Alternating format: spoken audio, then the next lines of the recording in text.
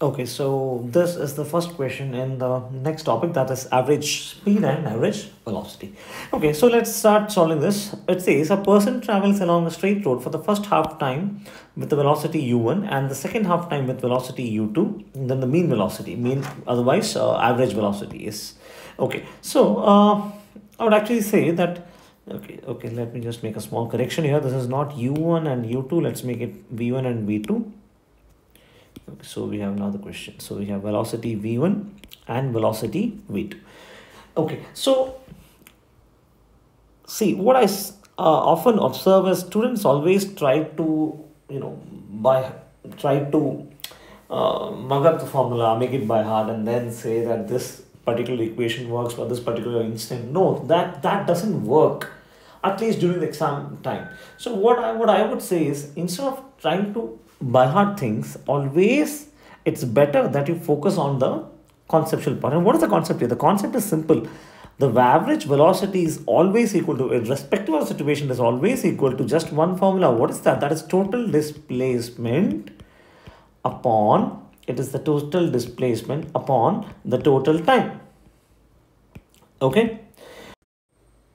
And what is total displacement? See, very simple. What is the formula for displacement? Displacement, okay. What is the formula for velocity? Velocity is displacement upon time. So what is displacement? Displacement is velocity times time, right? Now let us just apply this formula here. So what we have here is, velocity is equal to total displacement by time, and total displacement is equal to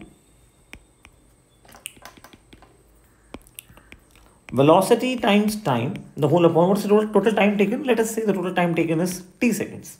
Now, this velocity, this motion has taken place in two different steps. The body was actually moving from A to B, but instead it took a path from A to C with velocity v1 moving for time t1 seconds, and then velocity v2 from C to B moving for t2 seconds. But the question here says that the first half time, which means that t1 is equal to t2, and both of them are halves. Half of what? Half of the original time t. So this whole displacement, I can write this whole displacement as AB, right? But what is AB? AB is AC plus CB geometrically, the whole upon T. What is AB now? So, sorry, what is AC? See, AC is this path traveled. AC is this path traveled. And what is this much path? This is equal to, the displacement here in AC is AC. And what is the velocity? Velocity is V1. And what is the time? It is V1 times T1, right? Or in other words, let us see the other way around. In the case of motion along CB, what is the velocity? Velocity is V2. What is velocity is equal to? Total displacement by total time. What is the total displacement? Displacement is CB. What is the time taken? It is T2. Now what is the measure of CB then? If for the measure CB would be now equal to V2 times T2. Simple. Now, in which case we can say that AC is basically V1 T1 plus what is CB? CB is basically V2 T2, and the whole upon this becomes T, right?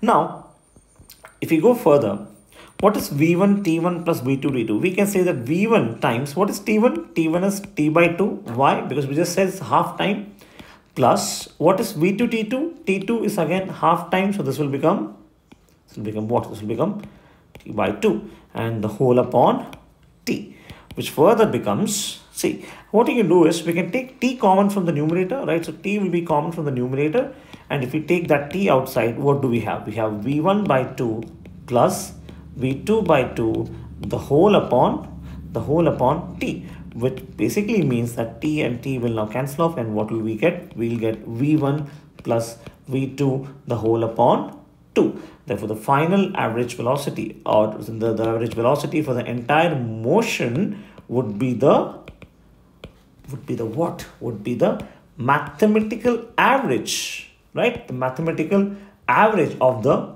two velocities. Well, I think it is only rare an equation where actually the average velocity literally means the average velocity.